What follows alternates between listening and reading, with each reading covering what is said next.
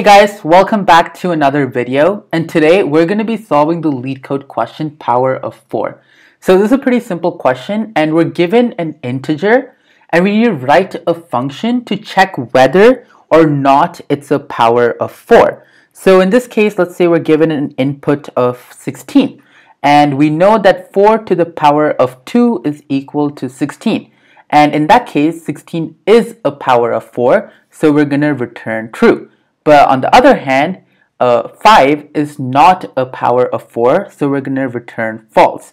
So let's see how we can solve this question. So in order to solve this question, we can use logarithms in order to do that. So how do we know whether something is a power of 4? So let's say we have the number n, and we're going to do log with the base of 4 to n. So log base 4n.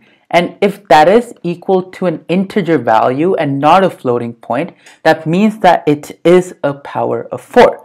So we can use the change of base. So basically what that means is, so we have log base 4 of n. And we can rewrite that as log n divided by whatever the base is. So in this case, the base is 4. So we're going to do log n divided by log 4. And that is going to give us an answer, and then we're going to check whether or not that answer is an integer, and if it is, we're going to return true. So in order to solve this, we need to be able to use the log function, and we can import that from math. So from math, we're going to import log.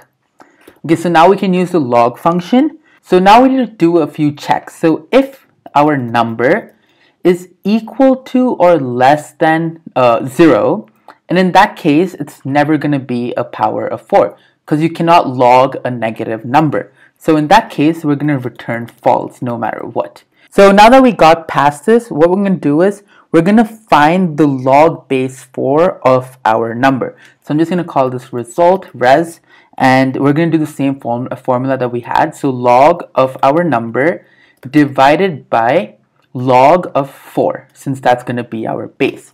And now if our result is an integer, we're going to return true. And how can we, and if it's not, we're going to return false.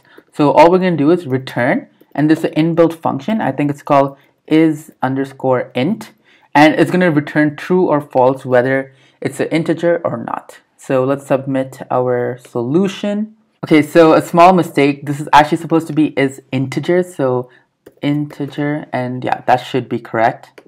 So submit that. Alright, and as you can see, our submission did get accepted. And finally, do let me know if you have any questions regarding this or if you have any better solution. And thanks a lot for watching, and don't forget to like and subscribe if this video helped you. Thank you.